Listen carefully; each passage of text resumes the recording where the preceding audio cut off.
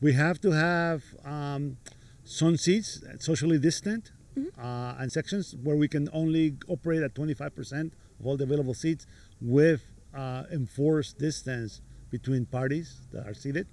And then we also have, we do have vaccinated sections. So that may be a change. I think we did expand to have 2 vaccinated sections in Section A and Section B in the premium seating. And those do not have social distance. We still have a little bit of spacing. We have like 1 seat of separation between groups. But this is a way for us to get even more people into the park, and so it allows us to be almost up to 50% capacity while we still have to tough it out through the last bit of restriction.